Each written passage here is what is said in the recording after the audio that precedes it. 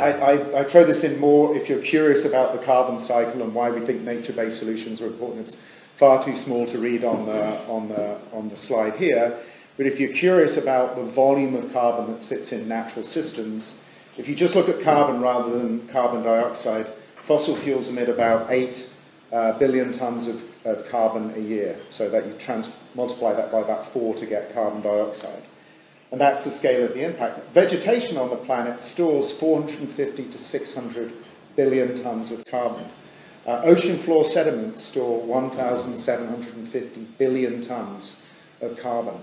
And so why do we focus on nature-based solutions? We focus on them because small changes to the way that natural systems are managed can have an effect size that in many ways could be as large as all human emissions on the planet.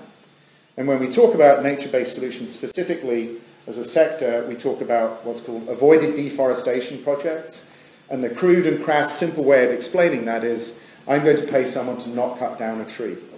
The slightly more sophisticated version says the opportunity cost of cutting down the tree versus preserving it for carbon purposes can always be compensated by carbon markets.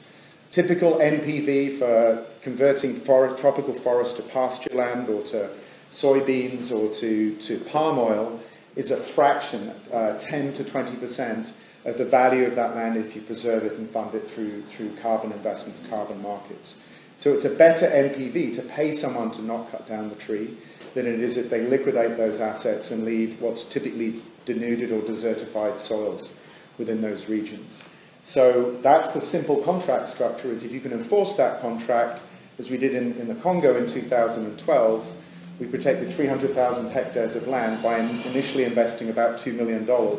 And that's then produced 3 million tons of credits a year, which have sold for $10 a ton. And if you do the math, you get a sense of the scale at which local compensation for giving up the right to cut down those trees can more than compensate for forest loss.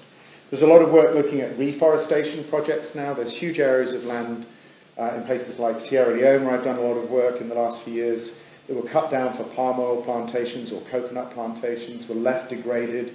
They don't naturally regenerate. So there's a massive effort now to plant hundreds of thousands of either plantation species or native species, because the soil productivity and the precipitation mean that these trees can grow several meters a year under the right kind of conditions.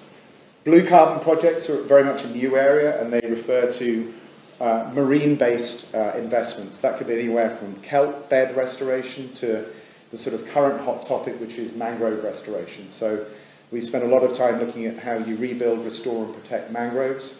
A mangrove can store up to 1,000 tons of CO2 equivalent per hectare in the soils and can sequester 10 to 15 tons per hectare. They're incredibly productive ecosystems that have been degraded for a whole range of different reasons, from firewood to hotel developments. But by investing in them, you can create this enormous, it's in a sense a kind of carbon vacuum that pulls carbon dioxide out of the atmosphere and prevents methane releases. And then lots of very interesting large-scale regenerative agriculture projects at the moment where that soil carbon sequestration can be enhanced.